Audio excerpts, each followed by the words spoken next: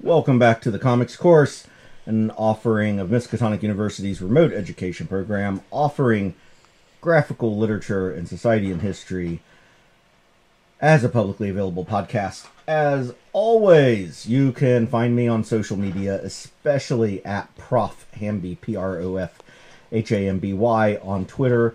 I am your ever erudite Professor Hamby, along with my ever... I don't know. I mean, I know you know how to read. Are other art students still learn how to read? Yes. Okay. I have some in classes sometimes, and they don't seem to know how to. Okay. Anyway, this is my TA Rowan, who does not like me slandering her fellow students. But I call it like I see it. So we're going to get back to our root beer tasting. Now, I'm going to say up front, we have, in fact, both tried this one before. Mm-hmm. And this is not one we're looking forward to doing on the podcast, but we kind of have to. It is Zevia Zero Calorie Soda. First of all, we have not had good luck with zero calorie root beers. And this one has ginger added to it. It even smells now, nasty. It is natural ginger, so supposedly this is healthy or some shit. I also don't think root beer should be clear. That bugs me. No. All right, let's do it. Yeah, ginger does not go with root beer, folks. It does not. So, what you want from root beer is a sweet creaminess combined with strong sassafras flavor. There's no cream in there. It's not creamy, and I cannot really taste the sassafras. No, I can... I just taste the ginger. Yeah, same, just the ginger. And I don't... Yeah, they just don't go together. Now, this next one, neither of us have tried. Ooh. But we do have to give a... We'll give a score after we've tried both. This is prebiotic root beer. So it's supposed to be for a healthy gut. It's Poppy brand. It says, be gut happy, be gut healthy. I don't like it when sodas brand themselves as healthy. It's not a good sign because sodas are inherently unhealthy. Yeah. And it says it's prebiotic. I thought the term was probiotic. Am I confusing things here? Am I addled in my dottage here? I don't know. It has an okay color. I can still taste the ginger. It's very foamy. I just got some on my foot. So my foot's going to smell of this now. It doesn't smell bad, does it? It doesn't smell bad, but it doesn't smell like root beer to me. Alright, I'm going to take a small sip first. Oh, I don't like that smell. Oh! Oh, God. Oh, God, somehow it's worse. Oh, that's awful! Oh my God, that's bad! Oh, that is a travesty against God and nature. I did not think it could be worse than the other one, but Jesus. No, Right. you were so wrong. That is foul. That makes the other one a 10. Jesus. Why are they still making these? I don't know. How did it get past production? I don't know. That's getting poured out, though. That's foul on every level. That I might give that to somebody I disliked, but nobody I liked or felt neutral about. Oh, blah, blah, blah. Hold on. We need a palate cleanser after that. I knew it was a bad sign when it didn't even smell good.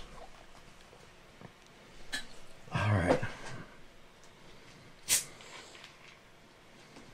Oh, that was horrid.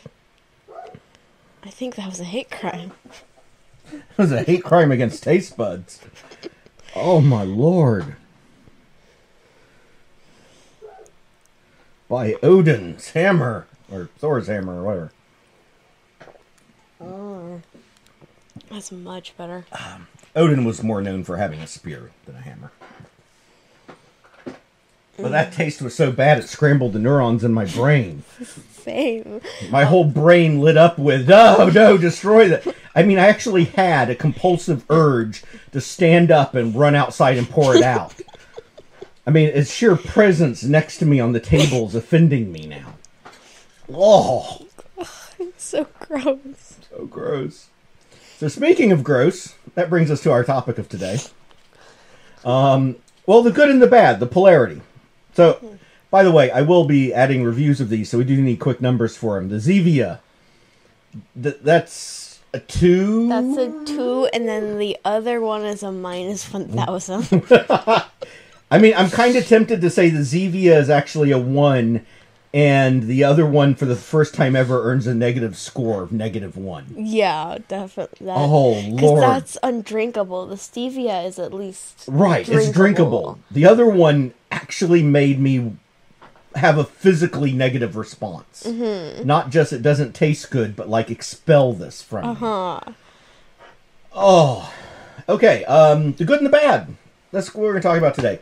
We're going to talk about 8 comics and groups of 4, where we're going to take some similarities of a single idea and are they implemented well or badly. Okay. And we're going to look at one where it's implemented well and one where it's implemented badly. And we're going to... Excuse me. Excuse you, frat boy Rowan. We're going to start with King Conan by Jason Aaron. Marvel has a long history of publishing Conan magazines and comics, and they're back at it with King Conan. They've been doing Conan pretty regularly for the last few years, and have generally done a pretty decent job. Now, Jason Aaron has a couple of interesting trivia bits as a writer, one of which I want to share, is that his cousin wrote the script for Full Metal Jacket. Now, you're a little bit younger, so you may not remember this, but it was one of the great war movies of the 80s that dealt with the Vietnam War in a very intelligent way. It was a very good movie. And Jason Aaron himself, his name has come up on the podcast before. He broke through really working for DC, their Vertigo imprint, and wrote Scalped, which I mentioned on an episode where I highlighted Indigenous American stories. Scalped has often been called the only Native American noir series. And I think it's very good. And he also wrote the reboot of Thor that introduced Jane Foster as the Mighty Thor, which was used as the basis of her role in the recent Thor Love and Thunder film. So, he's a storyteller that I think is good, but, aside from Scalped, he was never a writer I really followed a lot. I mean, I thought he did a good job with Thor, but Thor is one of those mainstream Marvel titles where writers come and go, and it doesn't feel like it's worth following as a series to me most of the time. Because you just get invested in something, and then the writer gets moved off, and then it falls to crap, and it's like, well, I'm frustrated and annoyed as a reader now. But this was Conan, and I actually picked this up because of the one I'm going to talk about next, the bad Conan-related story. And I'm glad that prompted me, because I'm really enjoying King Conan. This is now becoming one of my regular monthly reads. And... so for those who aren't familiar with the premise of Conan, he was originally created by one of the great pulp writers back in the 1920s, and he wrote up a whole essay about the Hyperborean Age, the sort of mythical age of the world.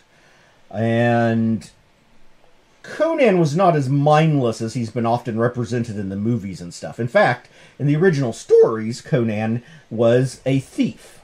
He was a barbarian, but he was as likely, perhaps even more likely, to try to sneak into a building to steal stuff as he was to swing a sword and clash with people. So, I mean, he was an accomplished fighter, he was a barbarian, but he was also sneaky and a thief. Never particularly educated, but that doesn't mean not smart. and a more complex figure than perhaps the Conan movies have given him credit for. Although I have not watched the Jason Momoa Conan movie yet. I understand it did not do well, but that doesn't mean it's not good. I still plan to watch it at some point. So, King Conan takes place after he's been the king of his own kingdom for a long time, and in fact now has an adult son. Mm-hmm. And as the story opens, it's in media res. Are you familiar with the term in media res? No. It is. I'm kind of surprised you don't learn it in art classes, but it means literally to appear in the middle of the action. Mm. And it's often used in art to indicate when an art happens, like in the middle of an action sequence or something. And this happens, you open it up, and it says, King Conan, Conan's last stand at the edge of the world, Part 1, on maggot-infested waves. Ooh. That's a hell of a title. I love it. I mean, this is pure pulp. And then as our first page opens, and I guess I should give some credits here for art. Mahmoud Asar is the main artist. He also does the color art on some pages. Matthew Wilson also does colors. And they work together seamlessly. And Asar only did 3 pages, or 4 pages. So I'm guessing Matthew Wilson was the primary colorist and maybe couldn't get some done. And Asar filled in. But you don't notice it as you're going through it. And his art is wonderful. And we open up on page 1 with Conan's head breaking out of the waves, trying to get a gasp of air. He's swimming. Then he starts swimming, and there are planks of wood. Obviously, something has happened. Maybe his ships have crashed. He crawls up on the rocky edge of a shore, coughing, and we see maggots literally in the waters. Oh. Ew. And then he's on this beach, littered with shipwrecks and dead bodies and maggots everywhere. And we see that he is an older Conan. He's still very buff. He's very strong. But there's gray in that beard, which is not as wild as it may once have been. And I'm not going to go through this story bit by bit. There's 4 or 5 issues out now. And it unveils its story gradually. Both what's happening to Conan on the island and through a series of flashbacks, how he came to be there. And honestly, this is one of the best uses of flashbacks in fiction I've ever seen. Mm-hmm. The way it's parsed out is not confusing, it's linear, it makes you wait for it, and it makes the payoff for the end of the flashbacks all the stronger. Really wonderfully done. And we find out that ultimately in the end, he's no longer king. He had planned to banish his son to make his son tougher and stronger like him. And essentially the son turns the tables on him and is like, you're right, I'm not a barbarian. I'm a king. I was raised to be a king by one of the toughest, most pain-in-the-ass sons of bitches on earth, you. And you never had to deal with yourself as a father. And I did. And I'm not weak. And I've done every shitty job in this kingdom so that I have to know what everybody in this kingdom has done. And I know what it takes to feed people. I know the finances. I know shit you don't know. And I'm not interested in running off and being a barbarian. I want to be what I was raised to be, which is the king. And then Conan kind of exiles himself. Wow. And it's like, because his son basically says, you're not happy. You want to be out on the edge of the world fighting. Verbal bitch slap. It was. And it was done masterfully. And the roles were reversed in a beautiful way. And where you expect this indignant, childlike behavior from Conan, he instead is like, you're right. And you're an incredible, amazing man, and you're going to be an amazing king. And I'm so proud of you, my son. And we see this maturity and emotional development. And this is stretched out over 5 issues in flashbacks, while at the main time there's a storyline going on with him and a wizard who's been his enemy since the earliest stories, and these new figures, and it is just the best of pulp in all possible ways.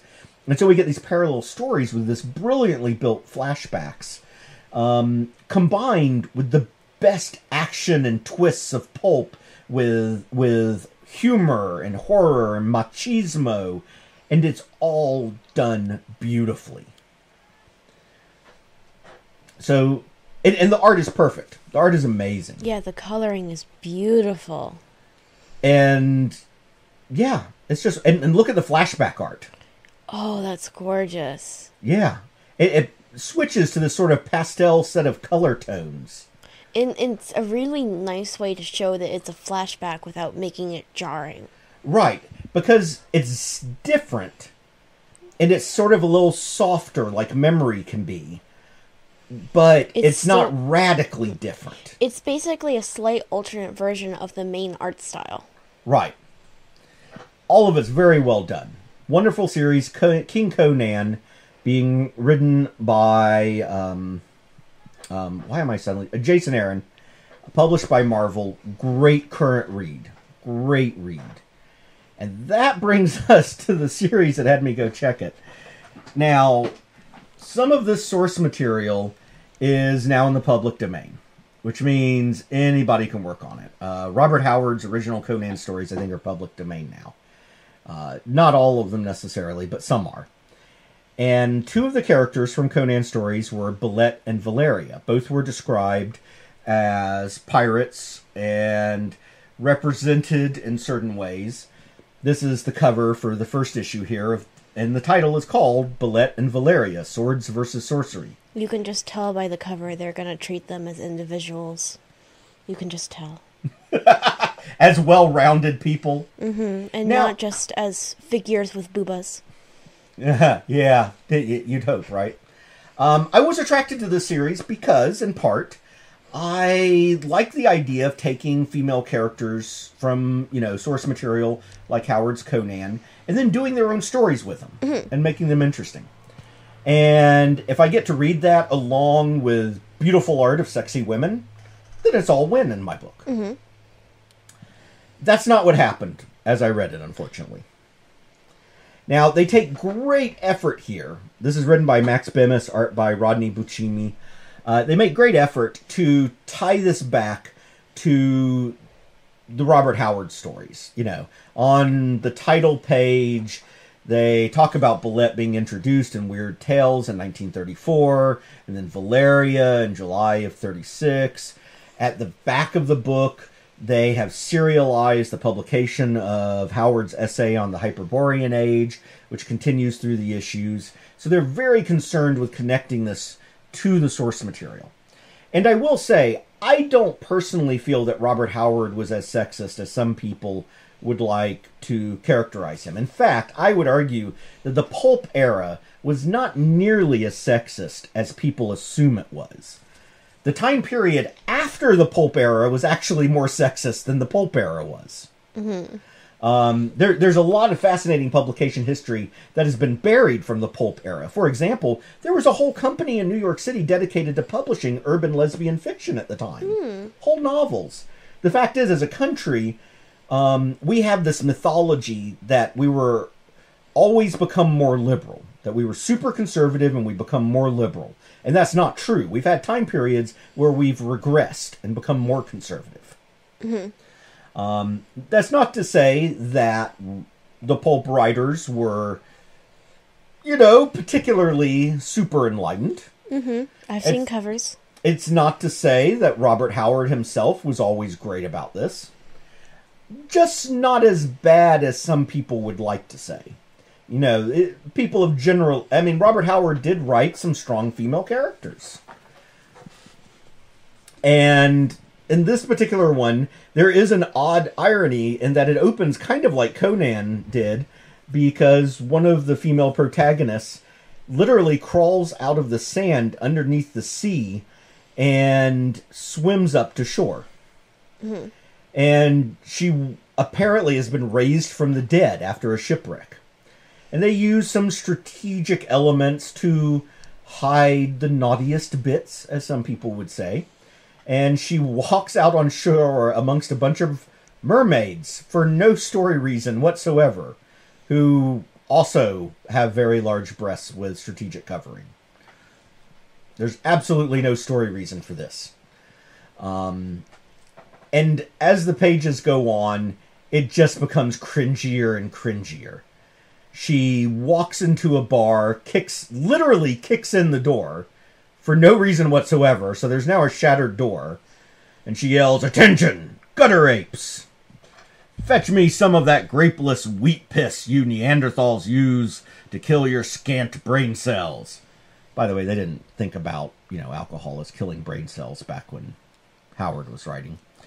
"And supply me with the most formidable cock amongst you, if the rest of you can stand to part with it." So, she's yelling that basically they're a bunch of fags, and using this as an insult. Not particularly aligned in this day and age. And basically having her act as masculine as possible to show how desirable she'd be. Because, apparently the goal of a desirable woman is to be extremely masculine while having big tits. Yeah. And the characterization does not deepen from here. At all. I'm just saying, it's a red flag when the moment you start the series and the main female character is naked for half of it. Yeah, it doesn't get better. And then so I kept reading going, okay, well, when the next character is introduced, this will get better. She just spends all of her time tied up and, kind of some BDSM bondage fantasies. Now, this other character, I will say, was kind of it was represented when she was originally written by Howard as a strong female character, but spent time tied up. I mean, let's also remember, Howard was writing for an audience, and, he did use titillating content, but she was also only ever in one story. So the fact that she was a damsel in distress, despite being a strong female character, I don't think is very fair to generalize for a whole character when she was only ever in one story. Mm-hmm. But obviously they're riffing on that here. And I also just want to point out, look at how much dialogue is on the pages. Oh, that's you can't read that. It just keeps going and going and going. I mean, the writer loves dialogue. And the artist clearly didn't. They gave him so much, the artist didn't know how to correctly put it in to make it work with the pages they were told. There's so much that it's hard to follow.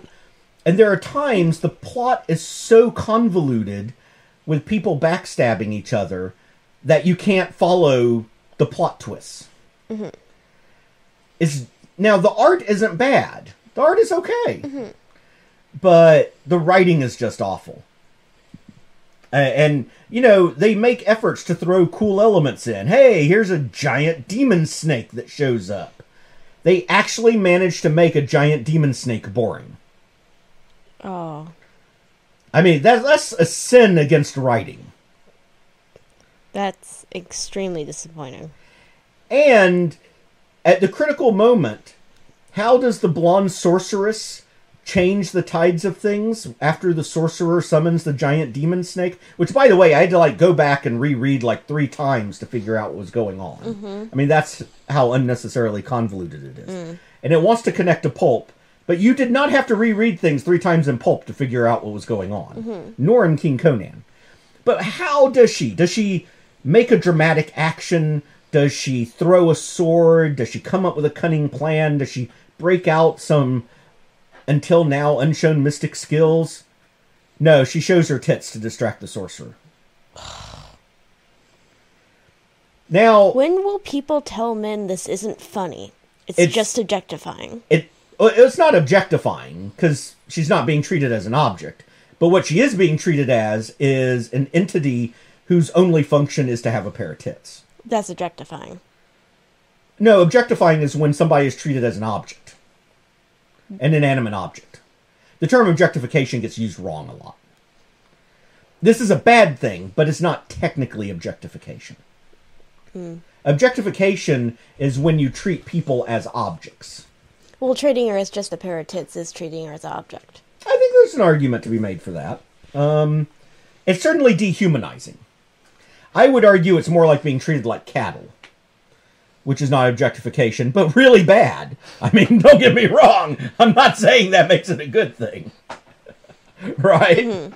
Mm-hmm. And I have nothing... if somebody wants to write a good sword and sorcery series with 2 topless women running around doing stuff, I'm down to read and look at this. But it needs to actually be well written, and this is not. This is just awful. Mm-hmm. And when your protagonists are female... writing them from a just really juvenile, sexist, male perspective gaze is not good. And there's nothing that makes them engaging as protagonists here. Mm-hmm. So, yeah, stay away from Belit and Valeria. It's not good. Read King Conan, tragically. Because I was actually excited for it. Mm-hmm. And I wasn't excited for King Conan, so... There you go. You get surprised, right? Mm-hmm. So now, let's move on to a good and bad example of trying to do a big idea. Now, I didn't even bring an issue to show you, Rowan, of the one I'm going to mention is a bad idea. Mm-hmm. It is Dark Crisis. This is the new universe-ending crisis from DC Comics. Oh, how it's tragic. The end of the universe, the multiverse, the omniverse. See, this is how stupid these universe crises become. It's like, little kids on the playground. Well, I destroyed the world. Well, I destroyed the solar system. Well, I'm going to write a series that destroys the galaxy. Well, I'll write a series that destroys the universe. Well, I'll write a series that destroys the multiverse. Well, I'll write a series that destroys the 52 multiverse. Well, I'll write a series that destroys the omniverse. It's... This kind of escalation is not fun or engaging to read. It's childish. I mean, it's silly. It's ridiculous. The man children and woman children that this stuff is written for at this point, I just don't get it. Mm-hmm. I mean, this is... Do you know what the actual definition of pornography is? No. There are different definitions depending on exactly what source you're using. And the way we use the term, it usually means, well, if it's used casually in a non-legal context, it means things of prurient interest, things of adult explicitness. Mm-hmm. But legally, it has to have no artistic or cultural or scientific value of any kind. Mm-hmm. Which is one of the ways, classically, that people who've produced adult material try to get around not being labeled as pornography in a legal sense, is, for example, bringing on people and saying, hey, yeah, there's health relevance here. It's good for people with these, people learn stuff for their relationships or whatever. Sometimes these arguments are questionable, whatever. To me, these kinds of superhero comics where everything's escalating is essentially pornography. Not in the adult sense, but in the sense of having no artistic or cultural value of any kind. It's just Michael Bay movies on paper. Today, we have a Michael Bay film. Like you've never seen before. Transformers 37. Every robot fires a bullet that blows up a moon.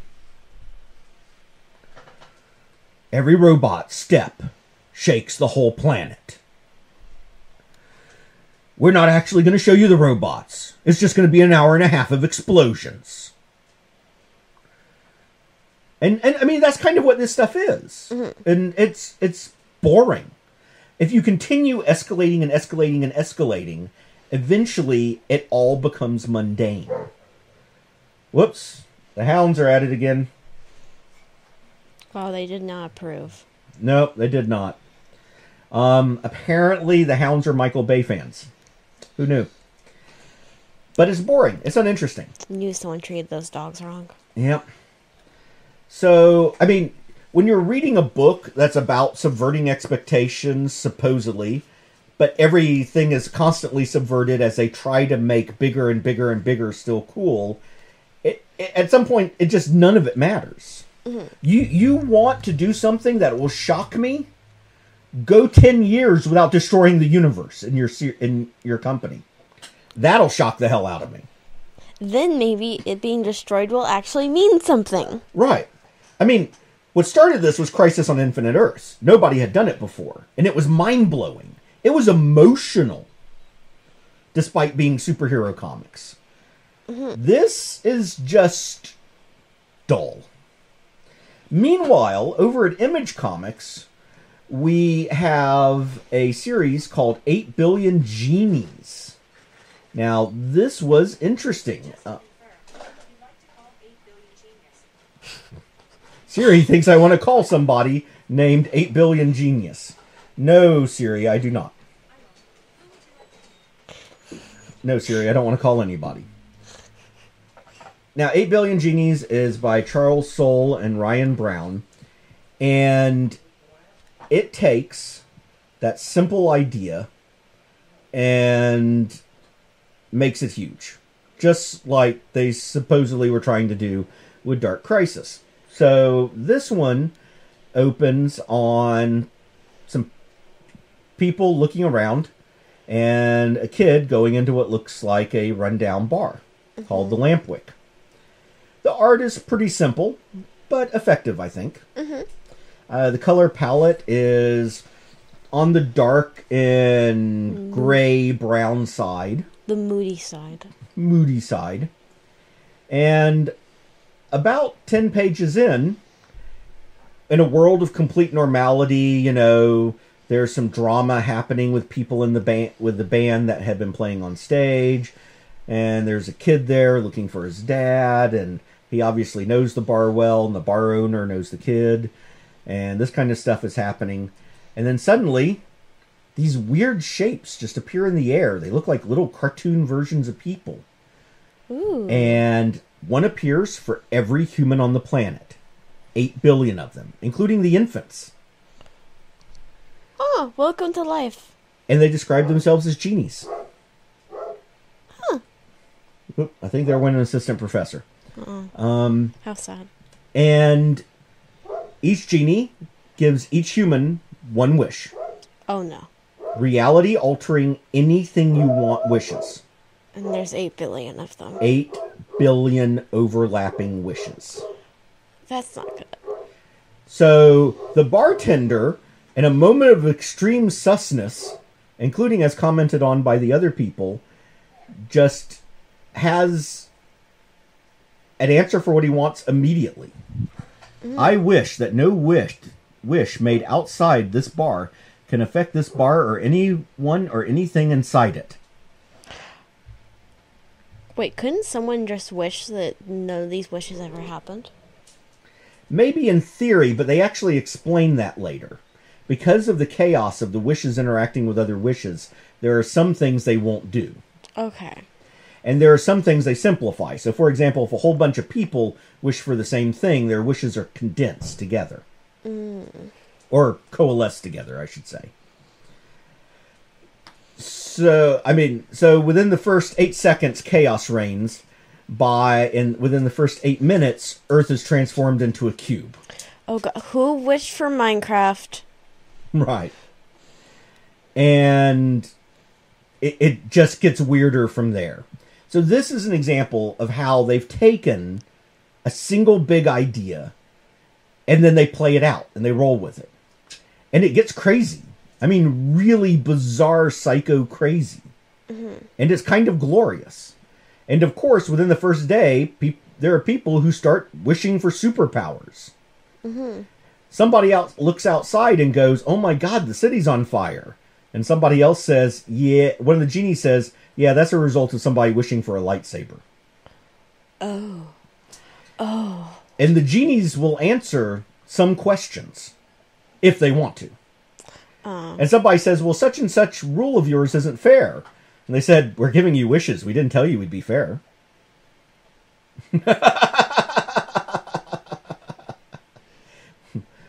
We can remake the rules anytime we want.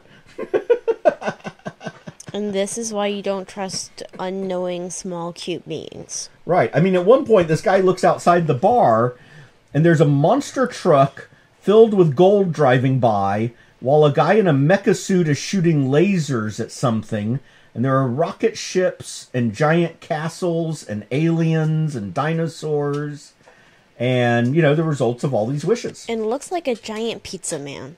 It might be a giant pizza man. So that's 8 Billion Genies. I'm an issue or two behind, but I'm enjoying it. But I'm a sucker for this kind of thing. Take a big idea and explore it, and as much rational outcome as you can. And I love that. And these people act like people. That's, of course, one of my problems with, you know, something like Bulette and Valeria. They don't act like people. They act like male fantasies. And one of the reasons I don't like Dark Crisis, you know, at some point, these superheroes who've been through all these crises have to be sick of it. Okay, so the next one is really interesting to me because Marvel has decided that there will be ongoing 2 Captain Americas. The original Captain America, of course, Steve Rogers, and Sam Wilson will continue to be Captain America. So they've relaunched a new series for both of them separately. One called Sentinel of Liberty and one called Symbol of Truth. So it's Captain America, Sentinel of Liberty, which stars Steve Rogers, Captain America. And then a Sam Wilson, Captain America, Symbol of Truth, starring Sam Wilson as Captain America. And they did an issue 0 with both of them, and then split them into their own titles that start at number 1 at the same time. So we get to compare 2 different implementations of Captain America. Now, one of the iconic things for Captain America, of course, is his shield. It's absolutely iconic. And yet, there's been very little ever really established or talked about where his shield came from.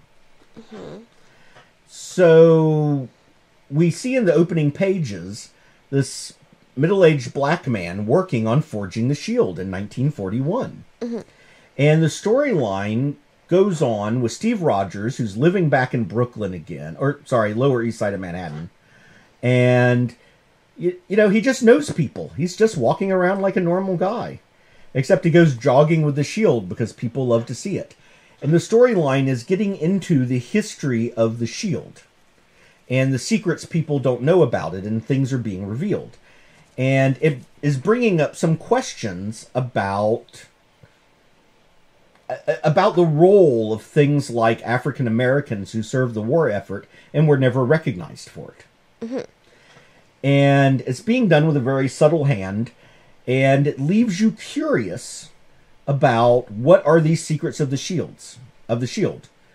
Is there something dirty and foul in the history of Captain America that he himself doesn't know about that might cast a negative angle on it? And it's not the first time this sort of story's been done. I mean, the revelation of the first Captain America, effectively, or at least first creation of a super soldier program in America, who was black and mistreated by the government, was done a few years ago and handled well. Now, this is the Captain America Symbol of Liberty. Ironically, the Sam Wilson one is called Symbol of Truth, and I think these titles should have been reversed. Because something about truth is central to the Steve Rogers story, but doesn't seem to be for the Sam Wilson one. And the Sam Wilson one is kind of messy. Now, of course, Sam Wilson is an African American. He has a person of color as a sort of cohort here. And they start with stopping the robbing of a train before switching to Sam going through New York with Misty Knight, another long-running African American character in Marvel Comics. And the only hint we really have about where this is going is that there is some movement of people outside with this slogan of Wakanda Forever, which is a clear tie-in to the upcoming Black Panther Marvel movie. And clearly there's something going on with race relations and African Americans, and yet it's not really well communicated what theme they're looking to develop here. or where the plot is going, and it's kind of a mess. Now, I hope over the next few issues that this gets cleaned up, but they're clearly, in order to try to promote the visibility of Sam Wilson as Captain America, they're trying to tie him into the Black Panther mythos some. And in fact, so this figure who shows up at the end as a likely antagonist is the White Wolf. Oh. T'Challa's adopted brother and longtime antagonist. So there's clearly a whole setup going here, but we don't have a good sense of a starting point from the first issue. I mean, he just kind of runs around. Mm-hmm. So certainly, when I talk about bad, Dark Crisis, awful. Bullet and Valeria, awful. This was not awful, but compared to the other one, it was pretty weak. Which is a shame, because what I wanted to see was two things that both would compel me to reading Captain America stories as different parts of the American experience. And ironically, at least so far, the part of it that deals with the complicated problem of racial treatment in America's history, which is a big problem. I mean, not just historically, but today ongoing as well. Seems like they're setting it up better for the white Captain America than the black Captain America, which seems kind of weird to me. That doesn't sound right. Because you'd think that the Sam Wilson would be the better character to explore that through. You would think. But they're being really heavy-handed and yet not showing direction. And I understand it's a serial. I understand that you don't have to show all your cards at once. But I don't feel like we've been shown any cards, which isn't a good thing. Yeah. Okay, last one. I'm going to try to go through these quickly. But this last one is an awaited return of a character. And these are both from DC. So when we did a look at Asian Culture Month a while back, we discussed the introduction in that anthology from DC of the Monkey Prince. Oh, now, I hate the name Monkey Prince. I hate it so much. I hate this origin actually tied to the Monkey King. It doesn't feel right. It is written by somebody of Chinese heritage. And the costume looks so stupid on the cover. It is so stupid. They're emphasizing his Asianness, so there's an M on the front, because everybody knows that, in China they use the Roman alphabet. Yeah. I'm trying to think how to say this. So, let's say somebody woke up at one of the major, entertainment comics companies and said, we need more diverse characters. So, we need to introduce an Irish character. We'll call him Shamrock and give him luck powers. Do you know anything of Ireland other than four-leaf clovers and kissing the Blarney Stone and leprechauns? No. Nah, that's all they have to their culture, right? No. I mean, this is what it feels like. The Monkey Prince feels like. China, China, China. Well, I took an international lit class in undergrad, and they mentioned Monkey Goes West. That's going to be the best cultural touchstone for them, right? I mean, if you went up to the average Chinese citizen and said this, I suspect you would get the same sort of reactions you would in the West if you went up to people and went, hey, Rowan, if I make a superhero out of Zeus, that'll be super culturally relevant for you, right? No. I mean, Zeus is from Greece, in a time period that's the foundation of your culture. So, I mean, it feels super relevant to you, right? No. And also, Zeus was creepy. And, I mean, but you kids, Zeus is like what you talk about as a hero every day and is a cultural touchstone for you in your modern culture, right? Definitely. I mean, even though the stories are from thousands of years ago and the only versions told are the retellings from thousands of years ago. I mean, that's what they did with the Monkey Prince here. I mean, it's stupid. I'm not Chinese, but I'm willing to bet that a huge-ass nation of people with a vibrant, rich culture have way more to draw on than the Monkey King. Mm-hmm. And yet, it's what gets and I do know that it is still relevant to them. There are new Chinese films made about the Monkey King. But there are new films used with Greek heroes, too. That doesn't mean that this should be your only touchstone for the culture. Mm-hmm. And so I found it kind of painful. And the humor, they attempted to make him into a humorous character. I think they were going for something Deadpool-like, but not as raunchy or vulgar. Maybe more Peter Parker? Maybe, yeah, maybe a little more Spider-Man-ish. And it didn't work. It did not work at all. There were some plot elements with interesting potential, like his parents are actually, supervillain hench people. Mm. He's afraid of Batman because he once saw Batman beat up his parents. He's actually becoming friends with Damian Wayne at the high school, while in their superhuman personas they can't stand each other. Mm. These are okay elements, cliched, but okay. But kind of fun. But the humor is forced and never really clicks. And it feels like they're trying to be racially sensitive and they're just plotting and actually... I wouldn't call it racially insensitive, but racially clueless. Does that make sense? Yeah. Because they are trying to be sensitive, and I'll give them credit for that. Or at least trying to be diverse. That's probably a better term here. They're clueless in their attempts at diversity, but at least they are trying. Meanwhile, another character that many of us have awaited return is Poison Ivy. Hey! Now, since the series where she and Harley broke up and it was revealed that, there was fuckery going on with her head and her physical being, I've been waiting to see what they do with her. And I'm loving this series. I love it. I mean, first of all, the art is just beautiful. Oh, that's gorgeous. And they've kind of taken her from anti-hero to just pure borderline sociopath here. But without drama. She's not out to destroy the world by doing some huge event that draws superhero attention. She's basically driving around the country spreading these spores to eliminate humanity. And being chill about it and interacting with people as she goes.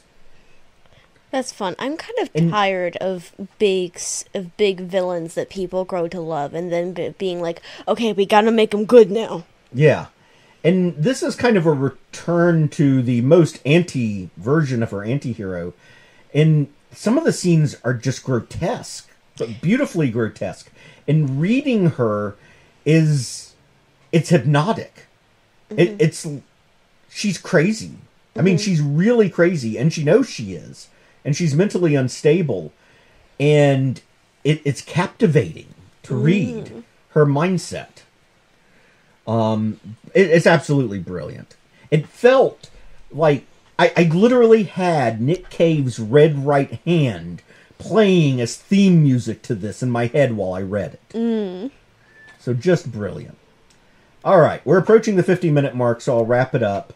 But I thought those were good examples of where people take the same sort of idea, resurrecting a Robert Howard Conan character and reinventing him for a modern story, returning to a character that hasn't been around but whose return was promised by earlier works, 2 different iterations of Captain America, 2 implementations of big ideas, and seeing what worked and what didn't and why.